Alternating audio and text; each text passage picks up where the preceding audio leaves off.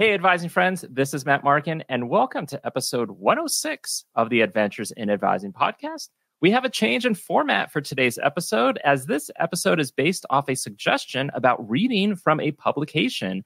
And since this podcast is about hearing stories from the advising community, why not bring authors to read their short stories from the 2022 Pocket Guide, Advising is Forever, Sharing Stories to Ignite or Reignite Your Advising Spirit. This is published by NACADA, the global community for academic advising. This is also a pocket guide that I was a co-editor on, along with Leah Panganiban. In this episode, you'll hear from 6 of the authors from the NACADA Pocket Guide, not only reading their published story, but also briefly sharing why they wrote their story and why it's important to them. Thank you to Ashley Thomas and the NACADA Executive Office for allowing for the content of the Pocket Guide to be shared in this format. Now, before we get to the stories, let's hear from Ben Hopper from the NACADA Executive Office about the upcoming NACADA region conferences.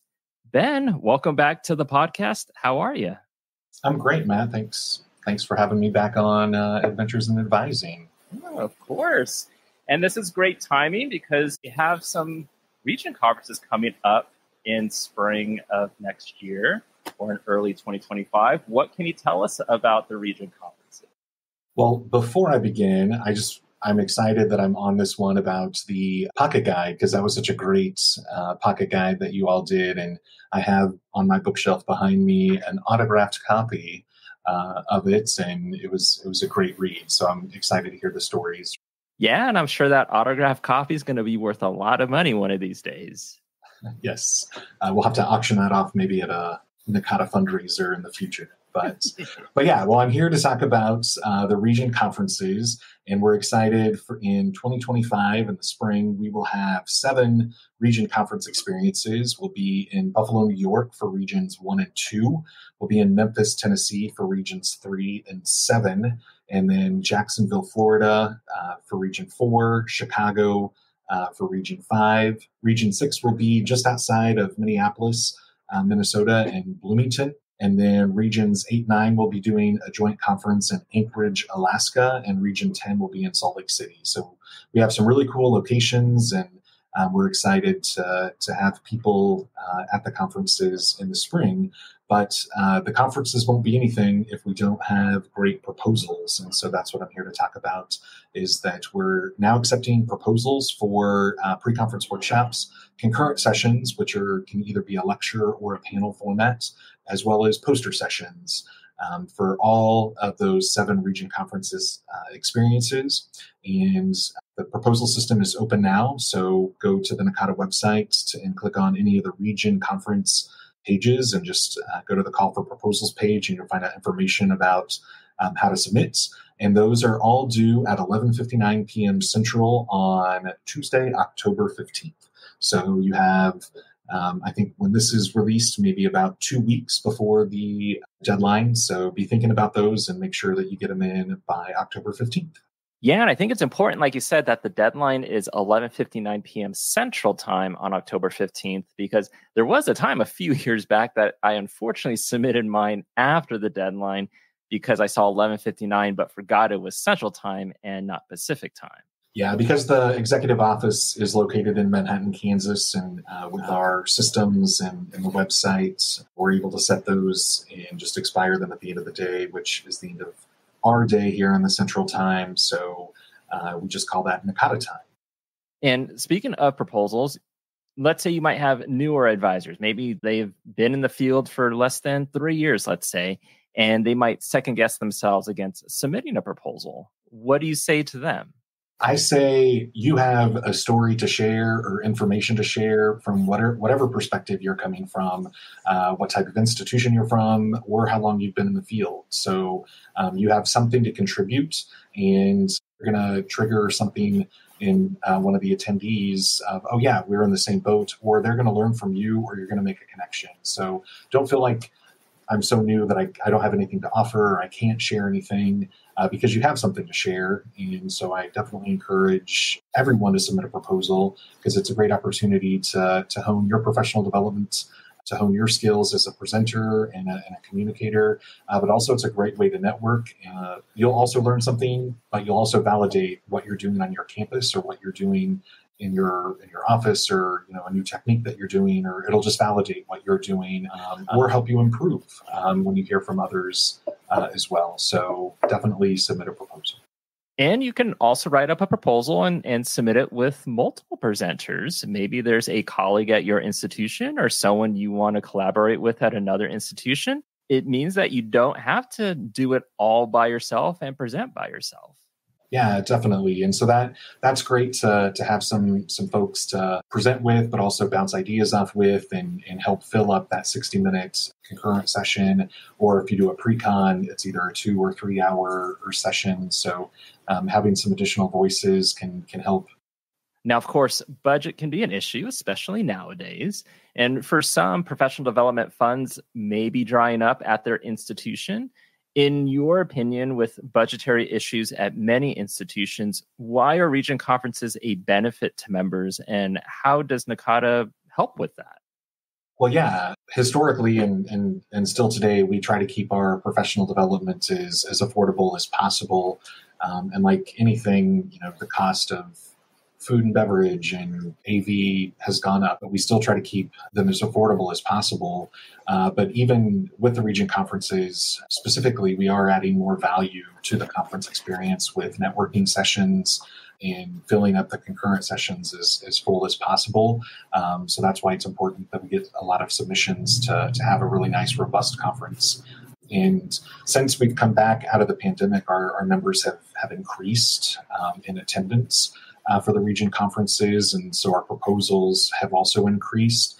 But to make sure that we have an awesome conference experience, we need you to submit proposals to make that and to make sure that the attendees are getting a great value for attending. But we do know that there are budget constraints and challenges when it comes to budgets on your campus. And so we did have awards. The Regional Awards program provides scholarships and awards for advisors to attend the region conferences. So definitely check out those opportunities to help cover funding for region conferences, to travel to region conferences, and then as well as annual conferences just around the corner. It's too late to apply for scholarships for that, but we do have scholarships available for annual conference and the institutes as well. And if a region member wanted to find more information about awards and scholarships, do they just go to their specific region website? Yeah, so go to your specific region website and then click on awards and scholarships, and there will be information about how to apply. And for awards this year, for the 2025 awards conference or awards season, awards close November 4th. And so you have a little bit longer to fill out for awards, and then scholarships will be due for November 4th, but then also graduate students, those close on January 14th. A little bit of extra time for those, but most importantly right now, get your conference proposal submitted by October 15th, 11:59 p.m. Central Time. You can also find information about the region conferences at your region website or find links in the show notes. Ben Hopper, thanks for jumping on the podcast today and talking to us about the region conferences. Always great, Matt. Take care. Now let's hear from the authors of the Pocket Guide, Advising is Forever. Thank You, by Kacey Gregerson from University of Minnesota, Twin Cities. I remember the days that Anna visited me in fall 2017 vividly. During one of our meetings, she disclosed that she identified as a trans woman and was in the process of transitioning. Anna explained that she wanted someone in the department to know. I listened, shared resources, and asked her if it was okay to document this in our advising system that would be seen by people other than myself. Anna said no, not at this point. My note for that meeting simply stated, met to discuss upcoming changes. We saw each other in passing a few more times throughout the semester. In December, I arrived at work and had a faculty member contact me and ask me to reach out to Anna. Anna had contacted them early in the morning and wanted to meet. The faculty member was concerned and asked if I had heard from her. I said no, but that I would reach out. I emailed Anna and asked her to come in. Anna came in and I could tell she was not doing okay. Her stories were all over the place. She was repeating words and crying. We tried to call a helpline, but Anna could not speak. We walked across the street to the mental health clinic, and I filled out the forms for her as she could not recall how to spell her last name. Knowing Anna was in the clinic's care, I went home to my 2-year-old daughter that night, and I had my arm around my daughter as she watched Daniel Tiger's Neighborhood and thought, this is all I can give to you right now. I did all of the above because that is what we do as advisors. NACADA lists the first core value as caring. Academic advisors respond to and are accessible to others in ways that challenge, support, nurture, and teach. We meet students where they are, and sometimes we have days that are very challenging to the point of needing time to decompress the events. We also are the people on campus who students may reach out to when they know they need help but are not sure how to take that first step. Almost 2 years later, the most amazing thing happened. Anna entered my office and stated the following, which I will never forget. I scheduled this appointment for 2 reasons. The first, I wanted to make sure I am on track to graduate. The second is to say thank you. I know I am 2 years too late, but I wanted to thank you for walking me to the clinic that day and for getting me the help I needed. Advising is forever. That was a pretty big advising moment for me, as you can tell from the story, filling out the forms for someone because they can't recall their last name. But then I think we don't get a lot of students that come back 2 years later to say thank you. And the fact that this student did that was amazing. I saw that Anna had an appointment scheduled with me and I was like, oh, okay, we'll catch up. And the fact that they took the time to schedule that appointment and then to specifically say, I wanted to say thank you, was just the icing on the cake to the fact that the student was okay. Yeah. And so I think that's like, it's awesome that it happened to me. And I know it doesn't always happen to advisors. And so I wanted to make sure advisors know that the students remember you, and the students may not always be as comfortable as the student was to come back in and say thank you, but they are thinking it a lot. Options: Megumi Makino-Kanehiro, University of Hawaii at Mānoa. Although I had advised for 4 years, I still got nervous every time I grabbed a student folder. I would worry whether I would have a science student, a student on suspension, or a student who tested the limits of my working knowledge. So, when I glanced down, my heart happily skipped a beat. The student had a graduation check on her folder, so I was fairly certain that the session would be straightforward and positive. "Congratulations! You're about to graduate," I greeted her cheerfully. Her smile suddenly vanished, and she replied darkly, "Yeah, that's the problem." Confused and wanting to help, I asked her numerous questions. Gradually, she shared that she had decided that she would major in sociology. All her high school friends were majoring in sociology, and she saw it as a good way to keep in contact with them. While her friends were excited about their classes, she thought they were just okay. Semester after semester, she earned subpar grades. She convinced herself that this was what college was like. But then she found herself hating her classes, her professors, and to her amazement, the friends she had been trying so hard to hold on to. In short, she summarized, she hated her major. So, how did you realize you didn't want to major in sociology? To my surprise, the student transformed into another person before my eyes. "I took a family resources class and I absolutely loved it," she exclaimed. Her eyes lit up, a smile burst forth, and her voice rang out as she listed the reasons why she enjoyed the courses, examples of what she had learned, and interesting things she had realized. I felt ecstatic along with her, and all the hairs on my arms stood up. She went on for 5 minutes straight, seemingly without taking a single breath, and concluded with, "So I want to major in it. Can I do it?" Family resources was not one of the 50 majors that fell under my college advising office, so I needed to do a check from scratch. I grabbed the university catalog and compared the general education, major, and credit requirements. After making a long list and taking the prerequisites into account, I realized that I needed to break the hard news to her. It would take her 2 more years to graduate with this new major. She immediately crumpled and her eyes filled with tears as I nervously nudged a tissue box toward her. I panicked. I could tell that she felt hopeless and lost. I fell back on my training. Options, I thought. Provide options. I uncertainly cleared my throat and gave her 3 options. Option 1, she could take her last semester of classes and graduate next semester with a sociology degree. Option 2, she could switch majors and graduate in 2 years with a family resources degree. Option 3, we did not offer a minor certificate or advanced degree, so she could graduate with a sociology major and pursue a second degree. She continued to cry softly. By this time, our 30-minute session had extended to an hour and a half. I encouraged her to sleep on it. I was extremely worried about her, so I did something that I had never done before. I said, "Please drop by to see me tomorrow and let me know what you decide." That night, I could not sleep. I tossed and I turned as I ruminated on how completely different her life may have been if she had switched majors earlier. The next day, she dropped by around 1 p.m. She broke into a wide, contented smile. "I chose option 3, she beamed. "Thank you."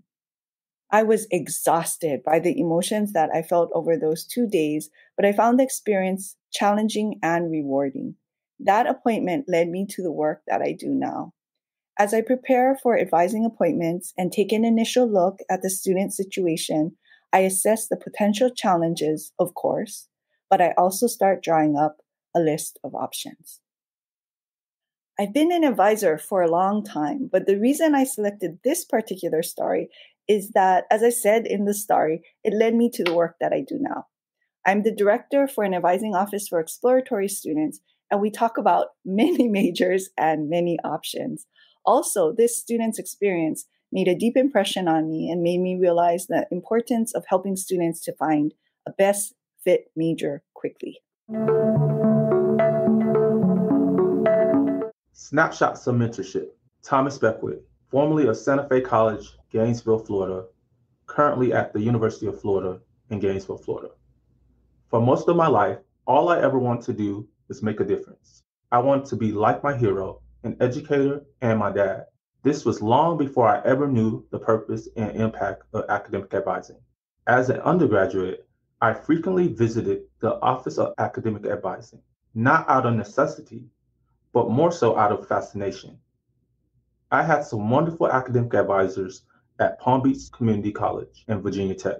By the time I began my professional career in 2012 as the Student Experience Coordinator at Century College, I had a better understanding of academic advising. I held this role for 2 years, and I facilitated orientation sessions, advised students, and guided numerous students through the college enrollment process. I felt like I was at a place where I was supposed to be. Therefore, it was disconcerting when my position was eliminated due to a budget reduction. I was fortunate in that I was able to make a seamless transition from higher education to the financial industry. For 5 months, I worked as a retirement services representative at Wells Fargo, where I learned a lot about finances, but I realized I was meant to be a passionate educator helping students. As a result, with the encouragement and support of family and friends, I applied for an academic advisor position at Palm Beach State College. This decision was life-changing, and I continued my journey as an academic advisor back in Florida. When I reflect on my academic advising journey, it is twofold. I think of my own academic advisors as an undergraduate, as well as the people who have mentored me. The success that I have stumbled upon in my academic advising career is because of these individuals. For instance, my PBCC advisor stressed the importance of understanding the requirements that I needed to complete my associate in arts degree, while also ensuring I knew the transfer prerequisites for my intended transfer institution, which at the time was Florida State University. The importance of researching information about transfer institutions was invaluable since I would ultimately transfer out of state to Virginia Tech. My academic advisor in the English department at Virginia Tech was amazing. I can still remember when she let me assist her with transfer student orientation sessions during the summer between my junior and senior year. Her enthusiasm and willingness to help students is memorable. My advisor's continuous support helped me through my many rough days, especially since I was a transfer student. Early on at Virginia Tech, there were days that I felt she was the only friend I had there. Then there was my faculty advisor. I cannot say enough wonderful things about him. His presence was consistent as an instructor and faculty advisor. He surrounded sound advice when it came to honing my craft as a writer and ensuring that I graduated in a timely manner. At that time in life, I was really stubborn. The coordinator for new student orientation at PBSC was not only the first academic advisor I ever met with as a college student, but he was the person who taught me a lot about new student orientation and how to prepare academic plans for incoming students. This information proved to be vitally important with the passage of Florida Senate Bill 1720, which provides exempt students with the option to bypass placement testing and development education. With an academic plan, it allows students to familiarize themselves with course sequencing and degree requirements. The new advisor trainer at PBSC also played a critical role in my development as an academic advisor. She trained me during my time at PBSC and stressed the importance of academic advising notes and documenting student interactions in a succinct, appropriate manner. The importance of successfully preparing for advising sessions were taught to me by a fellow colleague who is a lead advisor for natural sciences at Florida Gulf Coast University. Additionally, he was instrumental in my involvement in external advising communities. We have presented together a few different times on topics about academic policies and marginalized populations. Also, he encouraged me to apply for NACADA's Emerging Leaders Program, which I was accepted into for the 2021-2023 class. The value of mentorship has been critical to my success in academic advising. However, snapshots only capture part of the story. I hope to pass on the lessons I learned to the next generation of academic advisors. One of the reasons why I wrote this story was because mentorship definitely has impacted not only my personal life, but my professional career. And it's also great to recognize people who are a part of your journey, because the truth of the matter is we as humans have not always done everything on our own. And so I definitely want to put that spotlight and not only provide people with their flowers, but also pay it forward too for people who might be coming behind me as individuals working in higher education and specifically in academic advising. Now, when I wrote the story, I was early on within the NACADA Emerging Leaders Program. So we had just been probably notified maybe a few months before. And it was the first opportunity that was advertised to us by Lee Cunningham. And I was like, well, while it's not a part of my goals for the Emerging Leaders Program, there's no harm in submitting for this particular publication, particularly when it was described as something like chicken noodle soup for the soul. So, I was like, oh, that should be fun. So never in my wildest dream that I would be one of the people's stories that would be captured. And so it was just sort of just by chance, and it worked out. Learning to laugh again. Colum Cronin, formerly Senior International Officer at Dublin City University, now Student Engagement Officer at the Marino Institute of Education. I was informed that one of the students coming to Ireland on a semester-long study abroad program had recently been through a traumatic situation. Tragically, they had lost a number of people close to them, including their best friend. To ensure the student would have a soft landing, I prepared for their arrival and put a number of potential support mechanisms in place. When the student first arrived, they were in a fragile yet hopeful state of mind and said they didn't want the event to define their future. I assured them that it was their story to share and that in groups I would treat them like everyone else. I emphasized that my office door was open so the student could come to see me whenever they wished and outlined the additional supports available to them. Over the course of the semester, the student came to my office to see me regularly. Sometimes they came to talk about their past, their grief and loss, about memories, and sometimes it was just to tell me about a recent trip they'd been on. Over time, they shared that they'd become close friends with a number of other students and took the chance to travel extensively, both in Ireland and around Europe. Slowly but surely, I could see they were regaining confidence and reclaiming their youthful sense of adventure. Towards the end of the semester, the student told me that their parents were planning to come for a visit.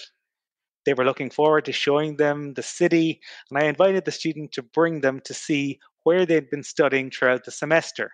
To my surprise, part of the students' tour included a stop at my office.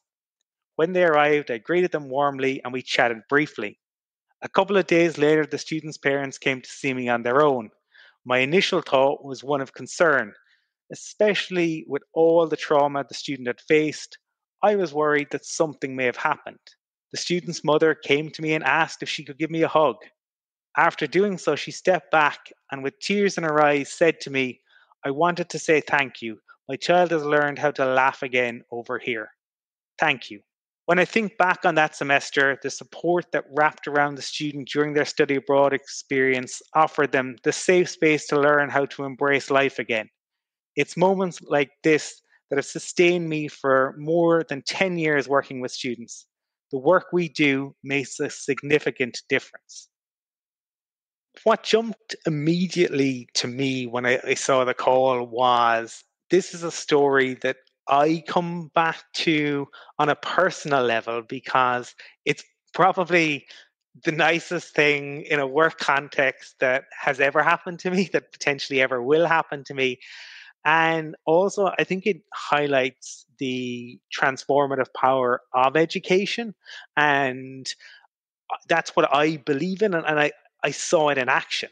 And I think that's what gives the story the power for me, because this was somebody who came over and life hadn't been fair to them.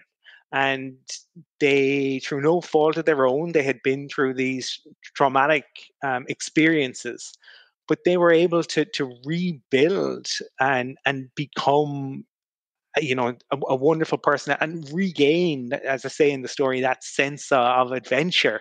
And they got to see the magic that I feel is present in the world. And I think that when you work in higher ed, when you work in advising, when you work with students, there are a lot of times where things are difficult and things are challenging, and our institutions, it can be frustrating. But we all hopefully have that moment of magic in our own experiences that we can find, that we can go back to.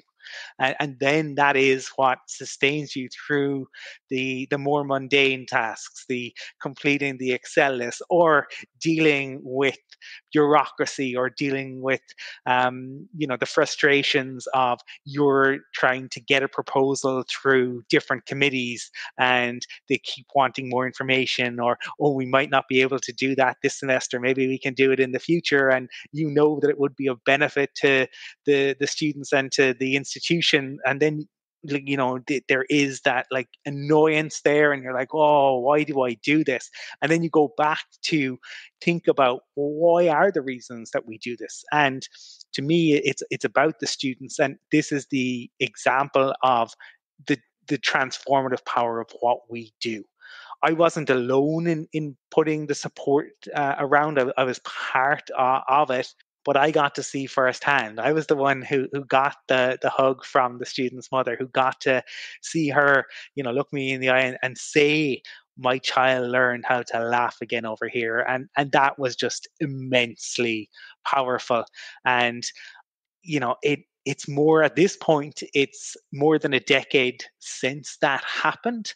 And yet it is something that I think of frequently. And when I maybe meet either students who are thinking of going into higher ed, or people who are working in higher ed, and you want to give them a real kind of broad picture of what it's like. So you tell them about some of the frustrations, but equally I tell this story to say, this is the type of wonderful thing that can happen.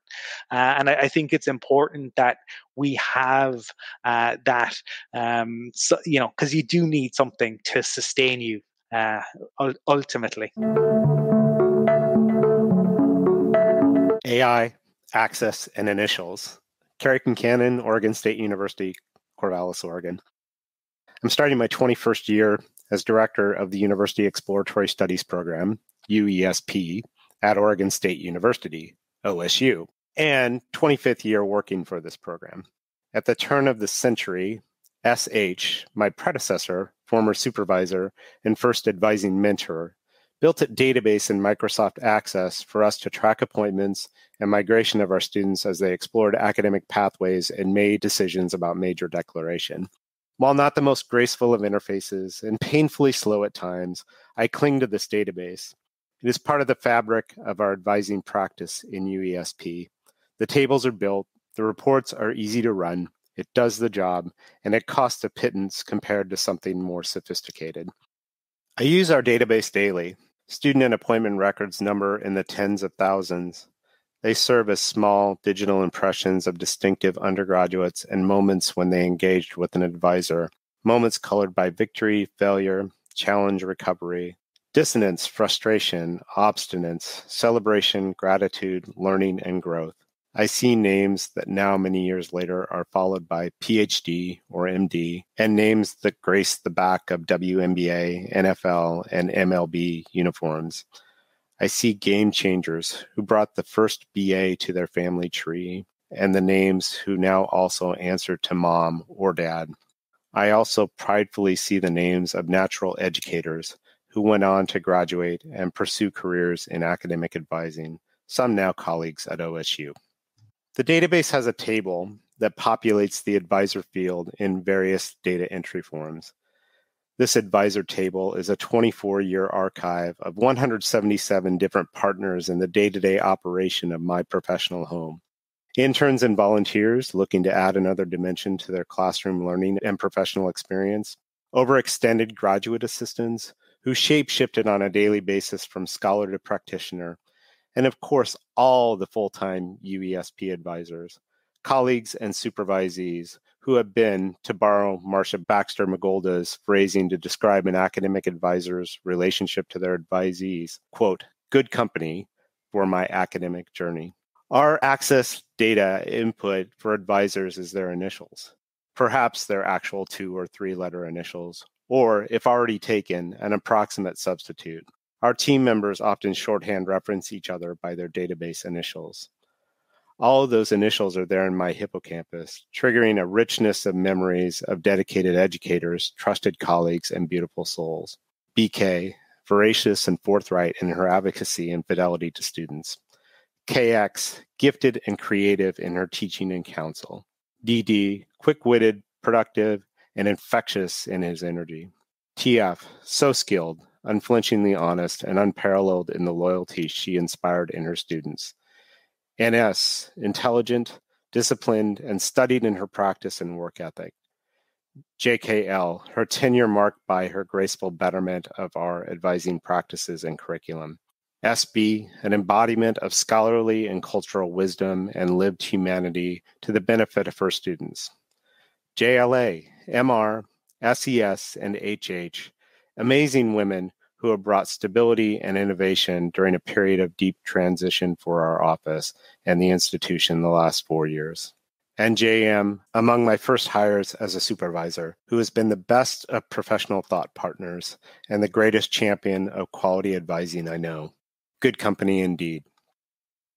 When the call went out for this pocket guide, I was super excited in terms of thinking about what energizes me as an advisor. And obviously the student interactions are first and foremost, but I also thought about the community that I've been able to cultivate as a professional here locally, and just seeing this record that I have of all the names of people that I've had a chance to engage with and learn with around academic advising, and particularly advising with exploring students. I think a big part of why I do what I do is the company I get to keep in this environment.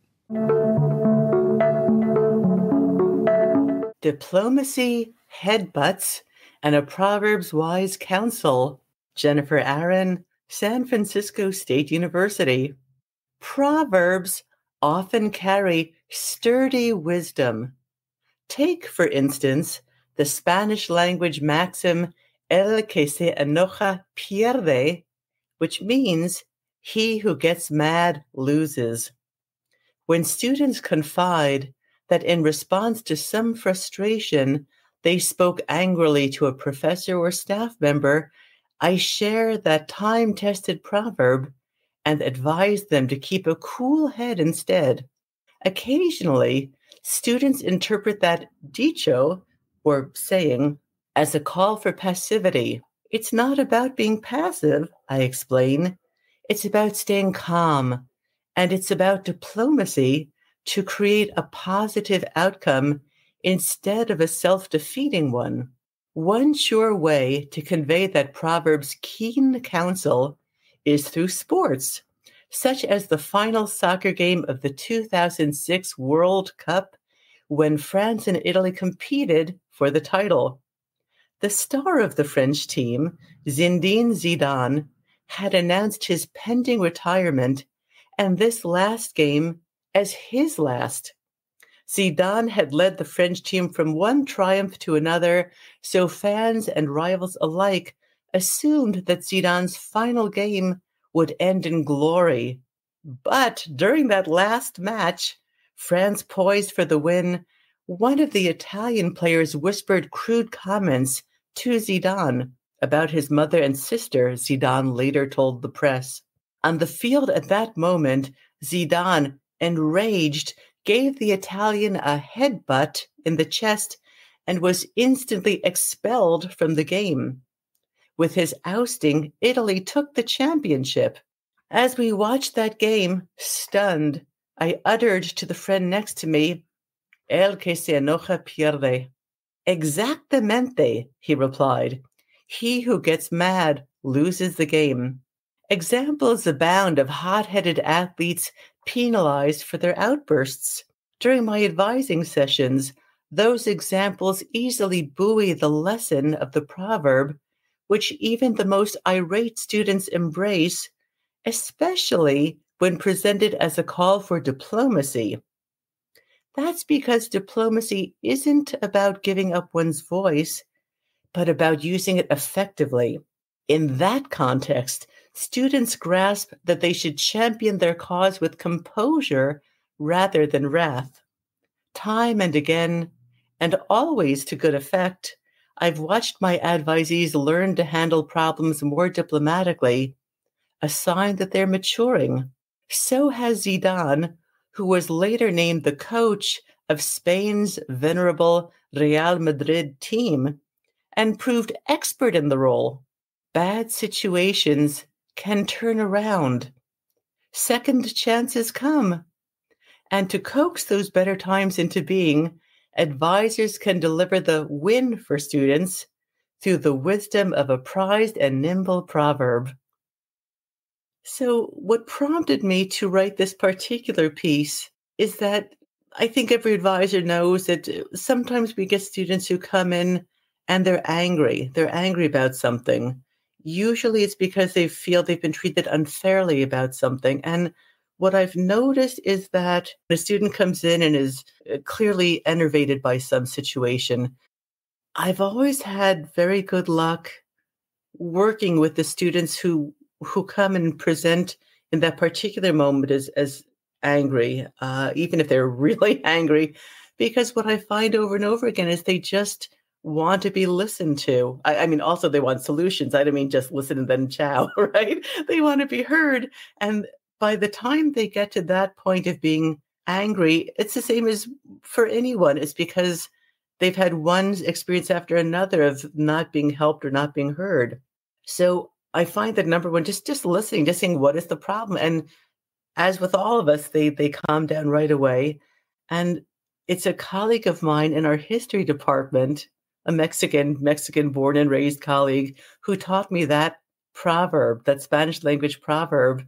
And I told that to a student and it worked. And I thought, that's interesting. This proverb is pretty nifty. And it's one that I find a good reminder, because we all have our frustrations in life, frankly, right? So it's just about, once they understand, it's just about the way to make themselves heard, they're on board.